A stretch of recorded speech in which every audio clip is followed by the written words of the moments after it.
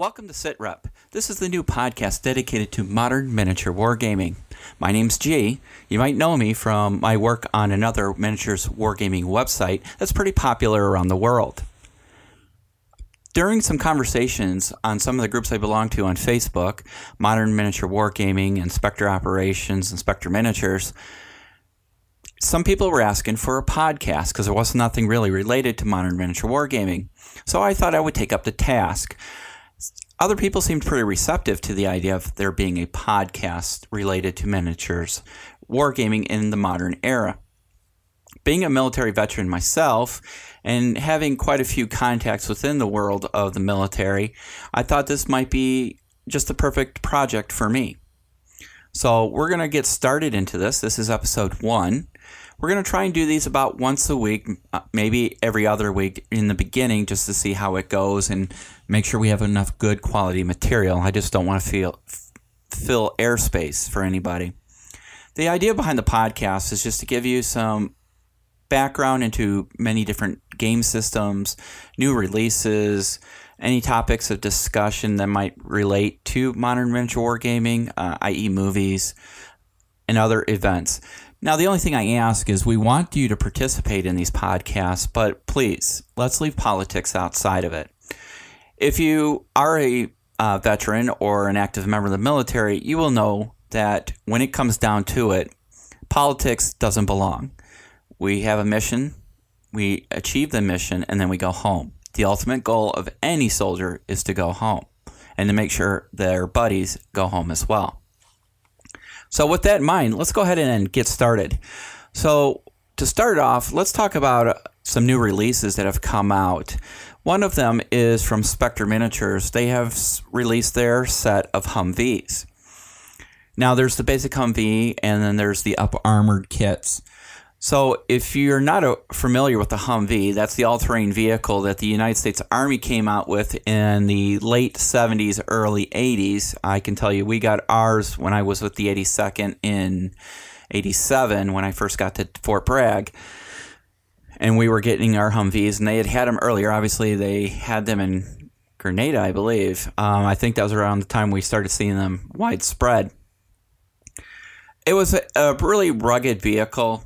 And it had many purposes. There was the ambulance configuration. There was a cargo configuration. You had your troop carrier configuration. You had the turtleback. That's the one with the sloping hardback shell. So those were meant to replace the old Willys Jeeps from World War II up through all its iterations through the Vietnam War and post-Vietnam War. Well, as we got into Desert Storm and then later into the Iraq and then Afghanistan campaigns, and we had the proliferation of IEDs, unfortunately we learned the hard way that Humvees weren't really survivable in those type of encounters. So what you had was a lot of people mocking up Humvees to survive, and at least initially. So they were putting any metal plate they could find in the floor pans of the Humvees, their ballistic vests when they had them. Sandbags was a pretty popular one. Unfortunately, it still created a big issue of survivability of the vehicle and those within it. Then they decided to up-armor the vehicles, and so they added the up-armor, and I believe you can get that for Spectre Miniatures as well as an up-armor kit, and that's all great, but it adds a lot of weight to your vehicle.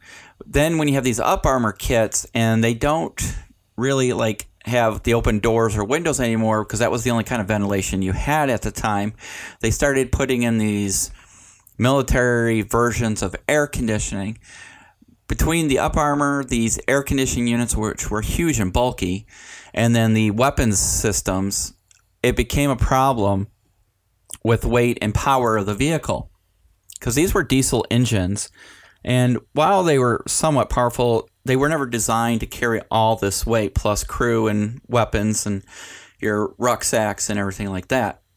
So they had to look for another vehicle that not only had the power, but the survivability on the battlefield related to incoming rounds and IEDs especially. One of those that came up was the MRAP. This is a newer vehicle, more on a big truck chassis. I think some of the other ones, there's known from different militaries around the world, like the Cougar and some of these other ones. It was an up-armored vehicle with a larger power chassis, and it was designed to survive an IED, and more importantly, have your crew survive.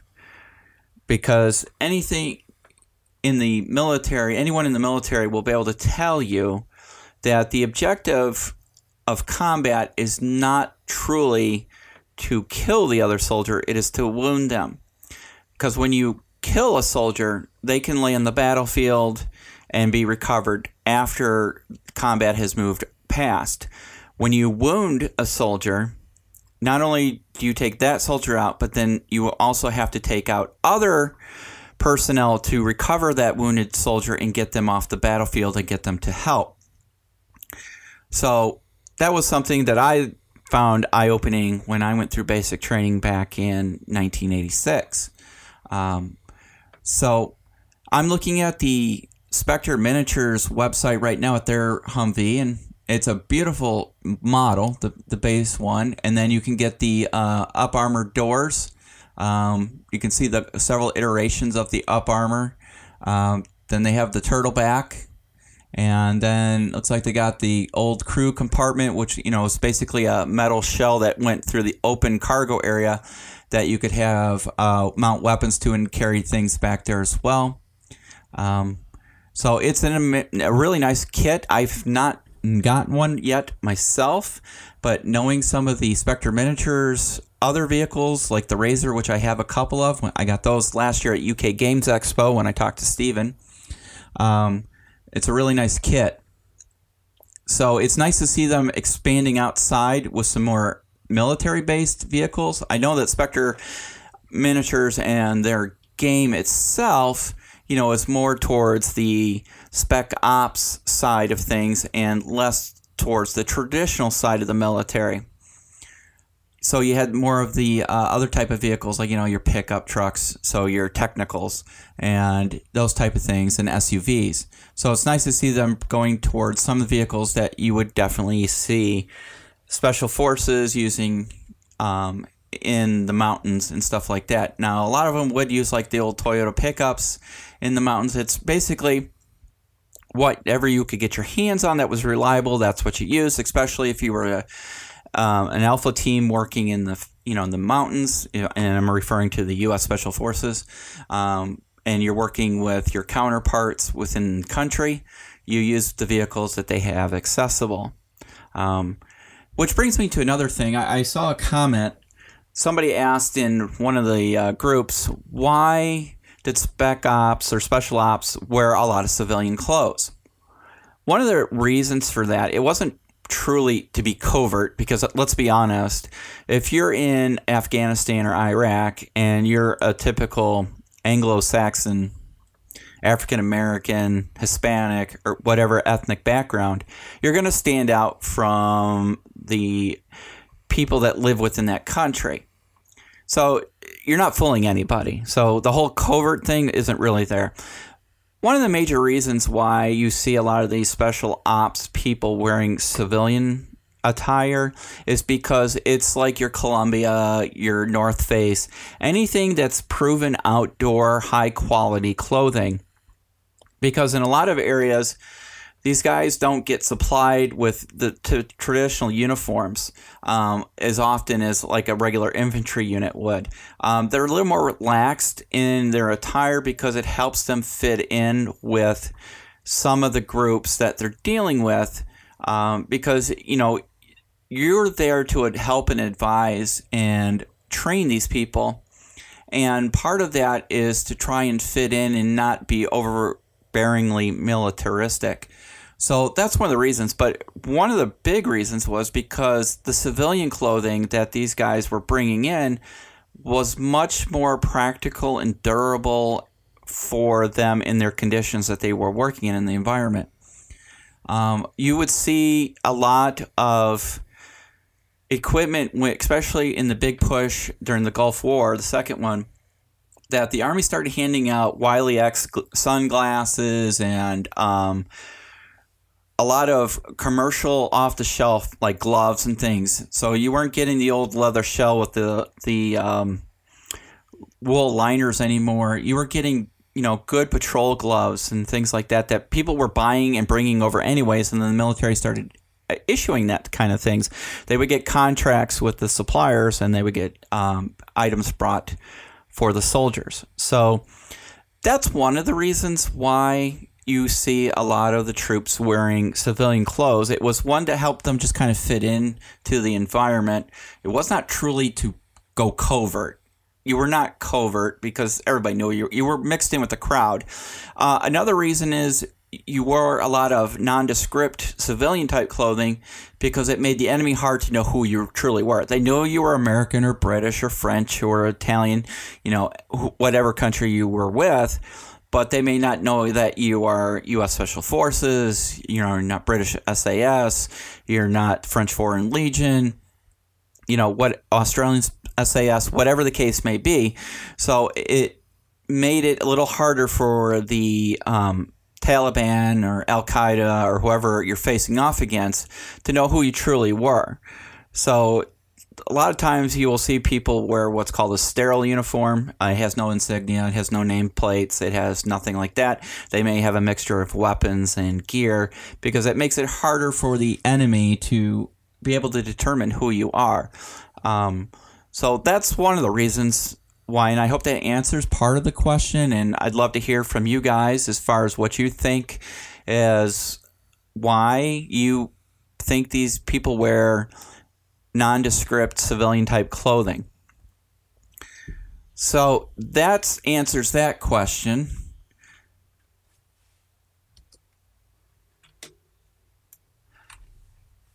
The next topic I wanted to talk to you about was painting your miniatures.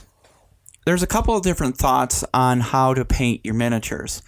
One is, you know, it is a tabletop game and you want to make them high contrast. And there's a couple people out there that do amazing work when it comes to painting your military miniatures. Then you have somebody, i.e. like me, who seems to be more hooked on actuality. So my miniatures are not high in contrast. They actually blend really well into the tabletop. So the question I'm posing to you all out there is, how do you prefer to paint your miniatures for gameplay or display? Now, I painted some of the Jungle SAS miniatures from Spectre, and they tend to look a little bit more darker in their camo. It's not, you know, high contrast. Everything seems to blend better together. And I did that purposely because, to me, when you are in the jungle's very humid. It can be very damp, so your gear gets wet, and that makes it look darker.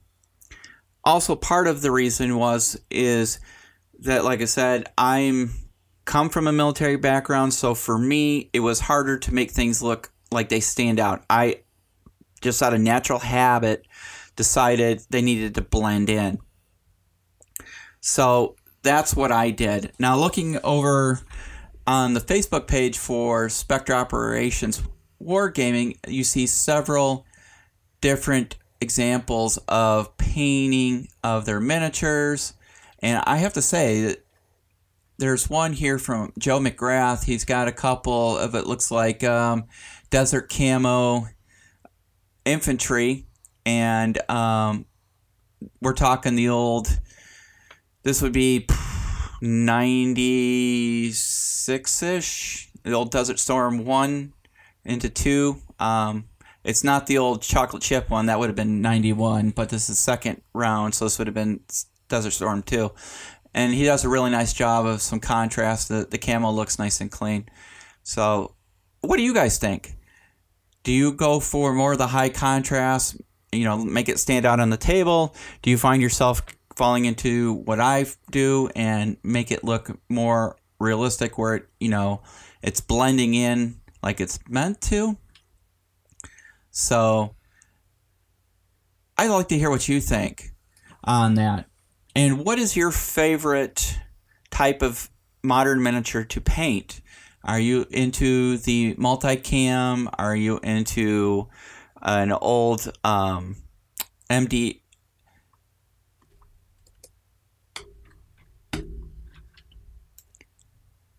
Are you into the old woodland camo from back in the 80s into 90s before Desert Storm? Are you into just plain greens, like you could do like a SEAL team or a Delta or something that's wearing just, you know, an olive drab type non-camo? So there's a lot of variations. That's one of the nice things about this genre of miniature painting, is you can do just about anything because you have so much to draw from. And because there's so much variety being used by actual modern military forces, you're not really wrong in whatever you decide to do, unless you're trying to really model an exact unit. You know, if you're doing Operational Detachment Alpha, which is the proper term for an quote-unquote A-team of the U.S. Special Forces, and you're kitting it, you know, like all proper U.S. military issue, then of course you want to go probably with a multicam or something like that. Or if you're doing, you know, an ACU type Ranger Force from, you know, earlier in Afghanistan, you know, whatever the case may be. But, you know, truthfully, nobody's going to judge you on it because there is so much variety, and camo painting on miniatures can be very difficult, especially at the smaller scales, 28 mil, 20 mil, 15. So you can't go wrong in anything you do. Now, if you paint them purple or pink, obviously there's going to be some people that raise some eyebrows and may say a word or two, but all in all, when you look at different miniatures, it really, you know, does not really make a difference as far as what you do. So then, I always ask, what is your favorite type of uniform to paint? What is everybody painting these days? Are they going with traditional units? Are they going more of nondescript spec ops, operators, contractors, or enemy forces? It would be interesting to hear what everybody is doing these days. It's nice to see this genre expanding. When I first thought about writing about modern miniature wargaming on the website I write for, there was a little bit of pushback from some members because, oh, it's too soon, you know, we're still fighting, this isn't really something I want to get into, which I totally respect everybody's opinion on that.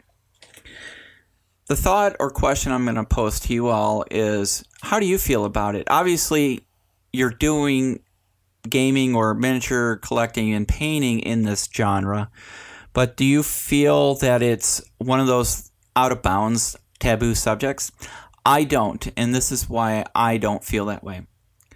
As I've explained to other people, the reason why I do it is, one, I can associate with it. While I love World War II, and my grandparents were in World War II, my grandfathers fought in World War II, and my great-grandmother actually cooked for the Army and things like that, I don't have a direct association with that era.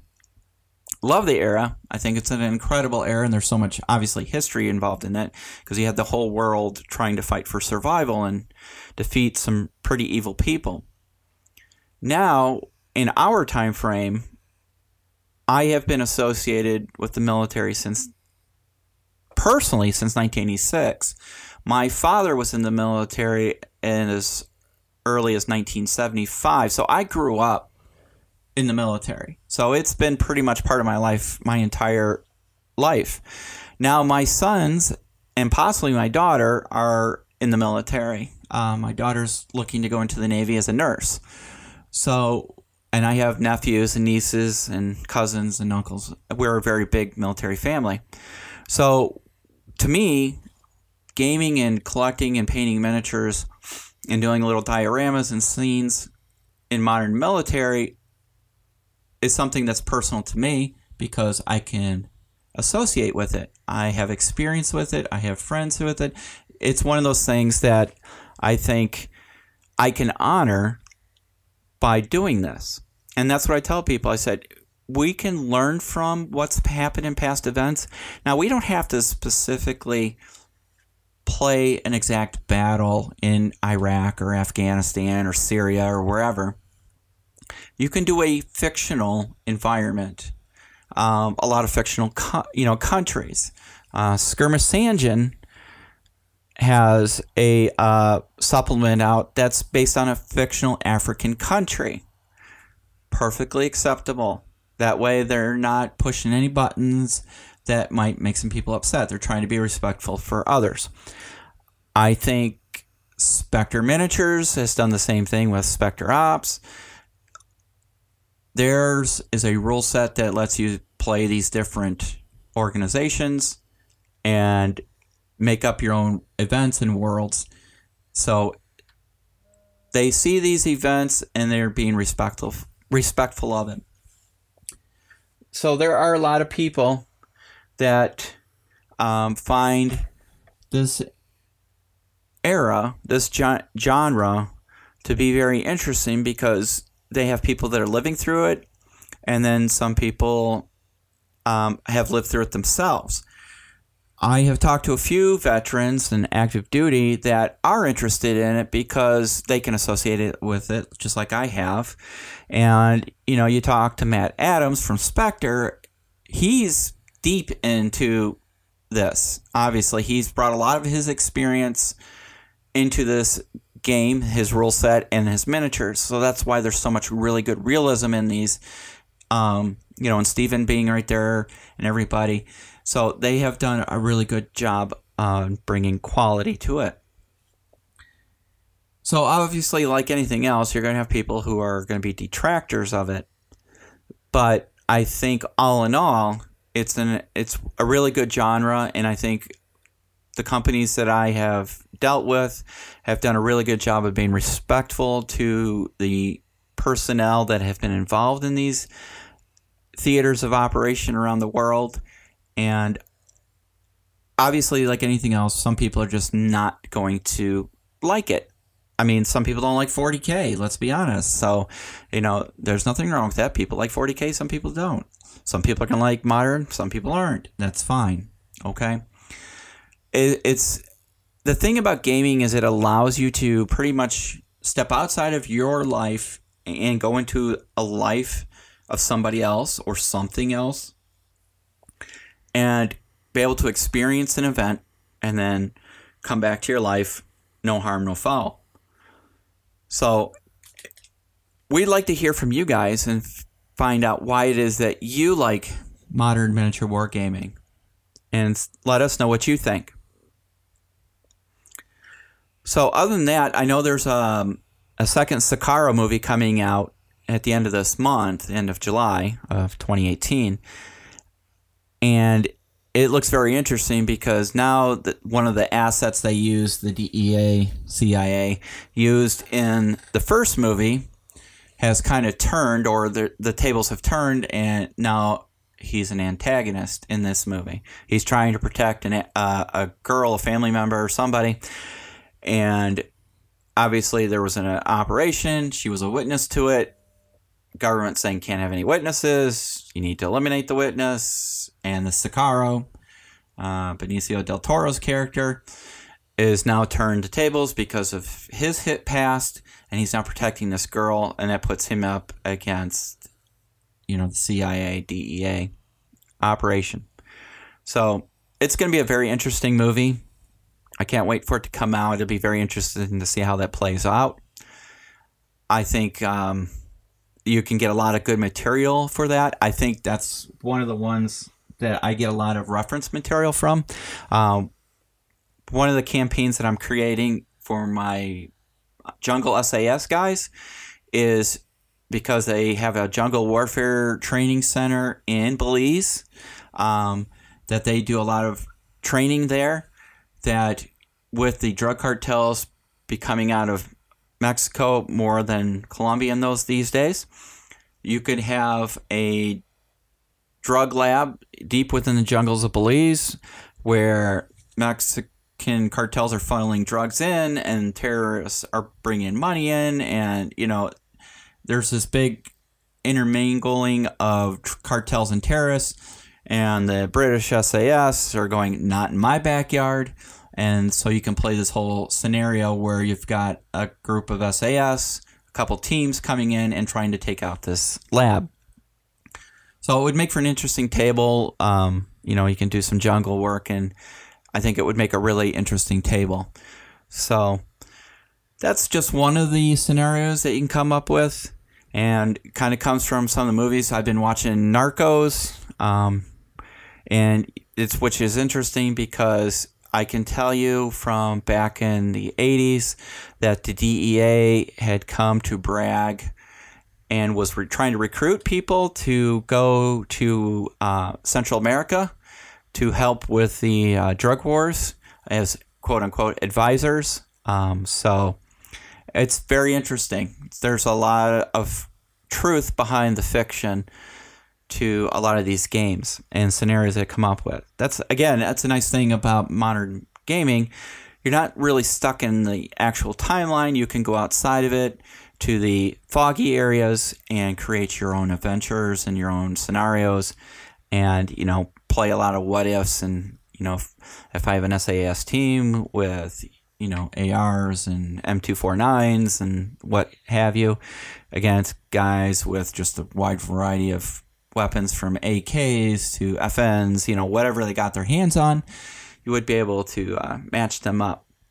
So I think that'll do us for this first episode. So we're going to try and keep these to about a half hour or so, at least to begin with. Once we start getting participation and get guests on there, we'll go to about an hour. But I think for the first episode, I think a half hour is pretty good. Get our feet wet. And eventually we'll start throwing in some video clips and pictures. But really, this is meant for you to just listen to while you're painting, or just background when you have an opportunity for some downtime. So I want to thank you for joining us on this first episode of SITREP, your podcast for modern miniatures wargaming. My name's G, and we will catch you on the next one. And as we say, RTB, return to base. We'll see you later. Bye-bye.